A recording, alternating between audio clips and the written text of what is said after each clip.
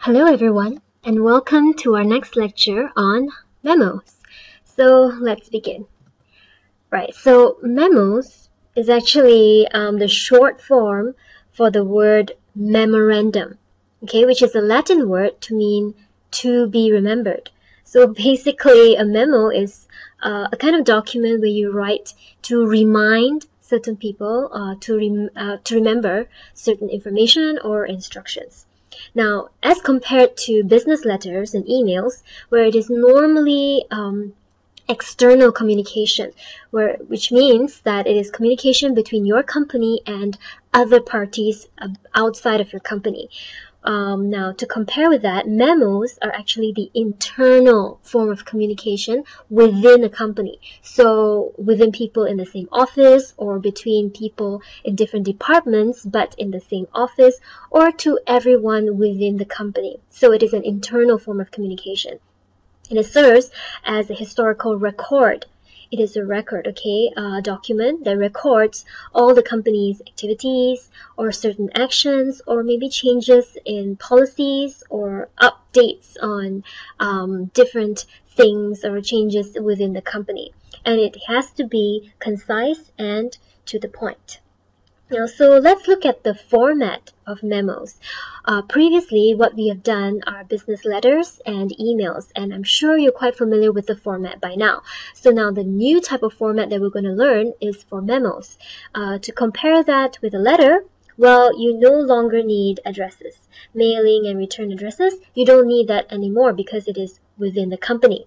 And you don't need salutations like we used to do, like dear sir or madam, dear Mr., dear miss, all that no longer needed. Even the complimentary close, where you end with yours sincerely at the end and you sign your name, is no longer needed in a memo. So it is really concise and straight to the point. Okay, now let's look more specifically into the format. So compared to letters, you don't have a title. You don't write business letters at the top. But in a memo, you have to write memo or memorandum in capital letters, and it has to be centered right in the middle at the top of the page. Now, if it is on a pre-printed memo sheet, which is what may probably happen when you work in a company, they already have a fixed format of a memo sheet, right? It's already pre-printed. Then you don't have to write the title. It will appear below the company logo and name. But since you are going to write it on a blank piece of paper, you have to write the title, capital letters, in the center at the top of the page. Alright, now for the headings, we learned in business emails that the order has to be from, date, to, CC, subject, right? You're supposed to memorize this. Now in a memo, it's a little different. It starts with to, then from, then date, and the subject. So this is the format that you need to follow for the heading of a memo. So in the to section, you need to write the recipient's full name. And you don't need Mr., Miss, Doctor, whatever like you do in letters. You don't need that. Just their full name, comma, and then followed by their title or position. Or it could be a general term, for example, all employees of ABC, Sindhura, and Berhad. Okay, then from, of course, would be your full name, comma, your position, for example, head of sales or whatever, and then you sign your name right next to it. Okay, then in your date, just like in letters and emails, it should be spelled out in full to avoid misunderstandings. So you write 7 April 2015 and not 7/4/15. Now, what do I mean by avoid misunderstanding is because in certain countries, this could mean 7th of April, or it could also mean July 4th, 2015. So to avoid that kind of misunderstanding, just write it out in full, just like your letters and emails. In your subject, it should be clear, it should be specific, and in sentence case, exactly like your business letters, right? Okay, now in the body, it's a slightly little different format because you have to understand that memos can be short and it can also be long. And because you want it to be concise and straight to the point and make it easy for people to read, people who don't have a lot of time, well, you may want to include point forms. So the order is usually introduction or an opening, so you give them all the information that they need to know. Of course, you have to mention the objective and then the necessary background information so that readers are able to understand what the purpose of the memo is. Okay, so who, what, where, when, why kinds of information. Then you can have a summary where you present only the most important points in your memo. And it could be bullet points, in a bullet list so that it's clear and easy for readers to read. There could be a discussion section where you include all the details of the memo, whether it is information or the instructions. And you may also include, for reference, previous events, that is related to the current one, or previous actions that have been taken, previous decisions, and that will help readers to understand how it has changed, why it has to change, these kinds of things. So this kind of information, extra information, is called the discussion part to help the readers understand why the information or the instructions given right now is important. And then you close, right, by giving observations. You can make recommendations, suggestions, and propose solutions or actions. What do you want them to do with the information now?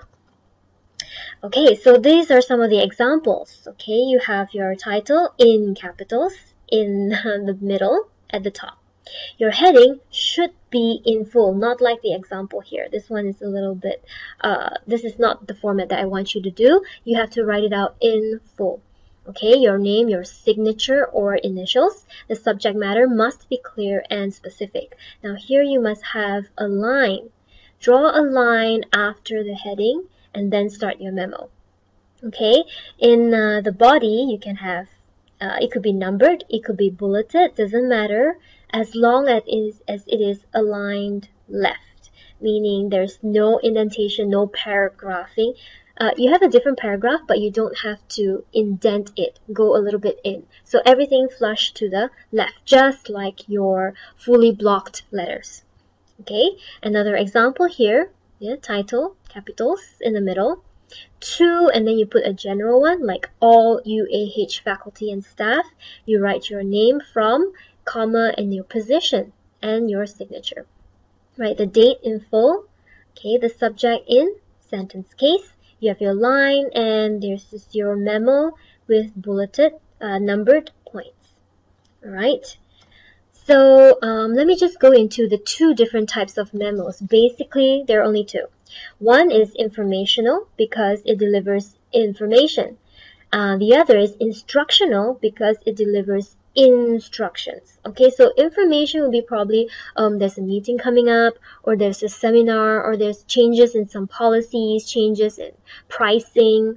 But instructions would require, alright, here's a problem and these are the solutions, the instructions that we need you to take.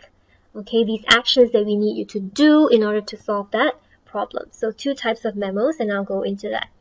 Now for an informational memo, right, it conveys one or more pieces of information. So basically the main focus of the memo is the information, whether it's new or it could be old information that you want to remind your staff or employees. You want to refresh old information. It could be that also. And important is it provide a reason or reasons why the information is relevant to the reader. Now that's important. You can give all the information, but you have to connect it to the reader. Tell the reader or show the reader in the memo, why do I need to know this information? Okay? In terms of organizing it, you should present the most important information first. Okay, and in the memo, make sure that it answers all the WH questions like what, where, when, why. Okay, and so what? This is the important part. This is why do I need to know this information? So what now? What do I do with it? Okay, so that's the so what question. And you want to end by offering to be of assistance. You say if you need any question, if there are any questions or uncertainties or doubts, you can offer to help. Alright, so that's informational. Now instructional, you convey one or more directives or instructions. For example, from now on, you need to do this, you should do that, you have to do this. Okay, so you're calling for and you're expecting certain actions to be taken. Now that is the focus of an instructional memo. Okay, and to make it an effective kind of memo, you need to provide enough information for the readers to understand what the instructions are, okay, exactly what they are, who is the important person who issued these actions, when will it take effect, and why these actions need to be taken. Alright, you have to explain the importance. Here you are telling people to do things.